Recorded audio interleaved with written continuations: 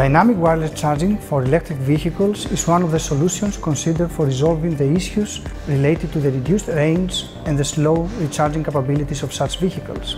The Fabric European Project Consortium, consisting of 24 partners from 9 EU countries, has worked together for the past 4.5 years in order to investigate on-road wireless charging technologies as means to address users' range concerns and to make electric vehicle use more efficient and attractive. The project developed and evaluated the performance of different on-road wireless prototype systems. It also assessed scenarios for wider rollout of such systems, including their impact on the transport infrastructure, on the supply chain, on the electricity network, and of course on the environment. Finally, Fabric derived recommendations for deployment in urban, peri-urban and motorway situations, including cost and life cycle analysis. To achieve its objectives, the Fabric Consortium developed 3 prototype wireless charging solutions and support ICT systems which were demonstrated in 2 different test sites, located in France and Italy. The dynamic wireless power transfer solution integrated at the French research institute Vedecom was based on a market-available static wireless charging system provided by Qualcomm Halo.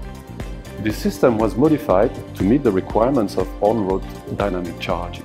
Vedecom built an experimental reconfigurable track enabling charge at 100 km per hour on a 100-meter portion.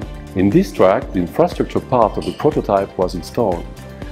The car part of the system was integrated in 2 Renault vehicles, in which Vedecom added measurement equipment and control systems. Many demonstrations showcased since March 2017 charge at 20 kilowatts, charge 100 km per hour and charge with 2 cars. Later on, Vedecom performed complete characterization and assessment of integrated system for the Fabric project.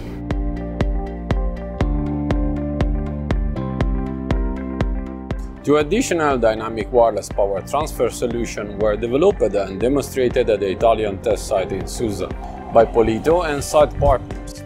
A series of 50 multi-winding transmitter coils were installed at the 100-meter road segment on a Polito site, and 25 simple single-turn transmitter coils were installed on the road segment by site.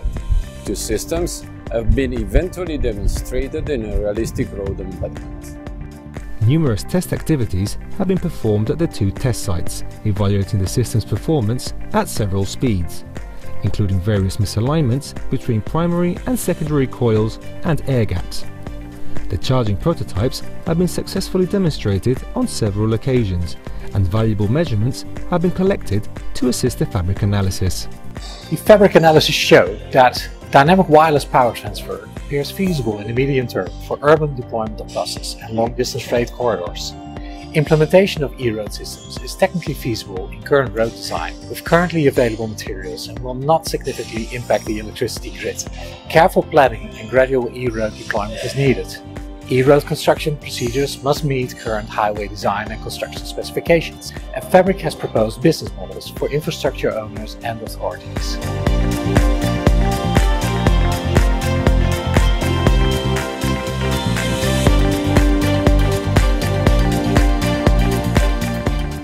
Looking at all these valuable outcomes, we can conclude that the Fabric Consortium succeeded in delivering a complex and challenging project, including several innovative solutions. Although Fabric's main focus was the visibility of on-road wireless charging technologies, today we have witnessed important technological achievements with regard to static and dynamic wireless charging. I'm pretty sure that this will be considered as best practices and valuable input for future developments.